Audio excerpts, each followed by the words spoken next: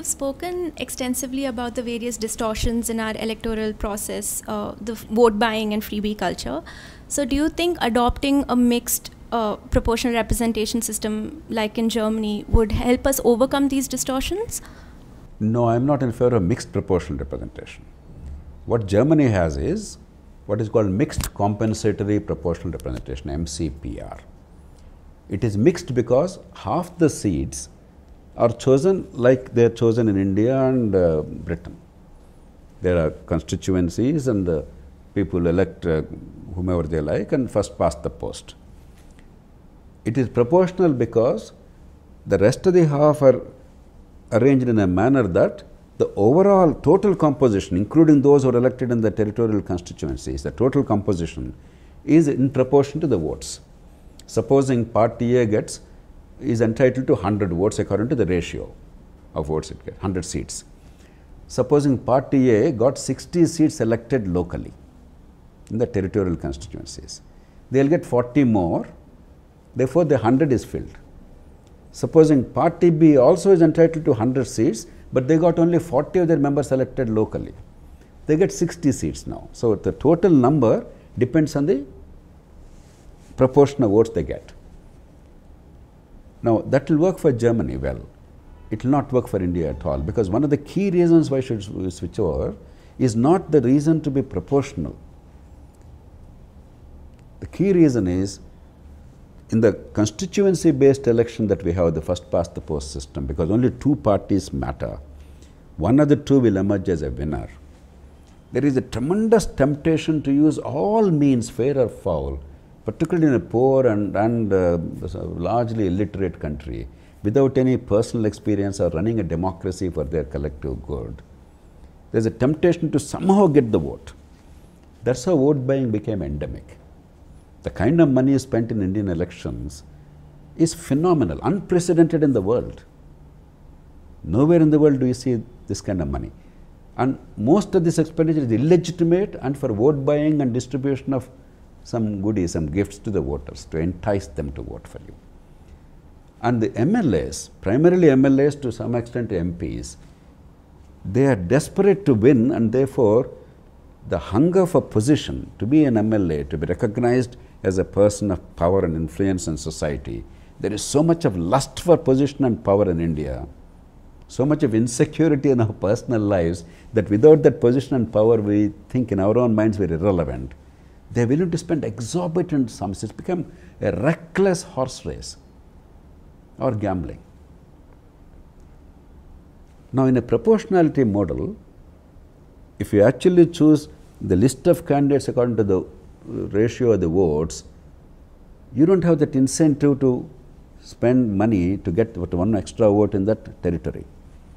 The moment you have a mixed system like in Germany, if some people, half the people elected in the territorial constituencies as today, the incentive continues to be the same as today, because that fellow, irrespective of what happens to party, somehow wants to get more votes. Already we have a practice in India. We know what to do to win elections. That will continue unchecked. And instead of the party becoming the focus of voting, the party will focus on the candidates who will somehow gather more vote, which will be also transferred to the party, because in India it's unlikely that I vote for a candidate in one way and a party in another way. It doesn't happen like that. It requires much higher degree of understanding. If you see our elections, that's why this whole simultaneous elections also is problematic, because people have not shown any understanding that a parliamentary election is different from a state election, is different from a local election. They tend to vote uniformly. 90% of people vote uniformly across the board on the basis of their preference for or against the state government, because in their mind state government is the unit. That's something they have understood over the years for whatever reason.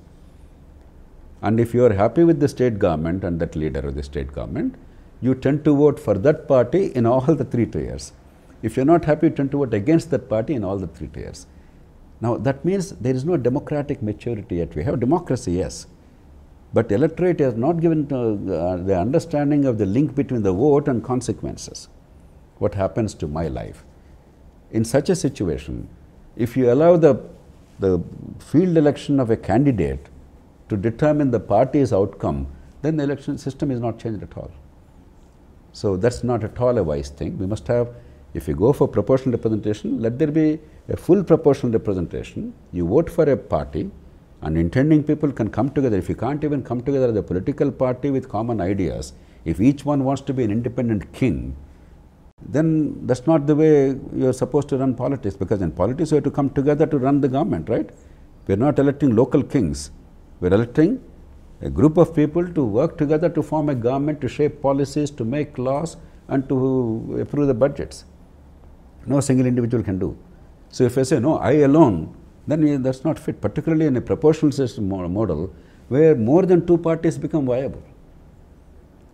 Therefore, there is no argument, rational argument to say that, no, what about independence? In any case, independence don't matter even today. 99.7% of independents in India lose deposits, not losing election. So the few independents that are elected in India are generally party rebels who are denied a seat by the party leadership because we don't have a democratic method of choosing candidates. Therefore, they stand as independent candidates because they already have name recognition and some money and local clout. Some of them get elected. They promptly join one party or the other after the election. That's the way it happens in India.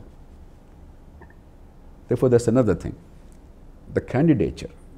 If party is going to be the central issue about the candidates, then the way the candidates are selected cannot be left to the whims of a party leader. There has to be a democratic process institutionalized so that elected representatives of the party at the local level, they choose the candidates. We can go into technical details, but with these safeguards, and of course there must be some reasonable threshold.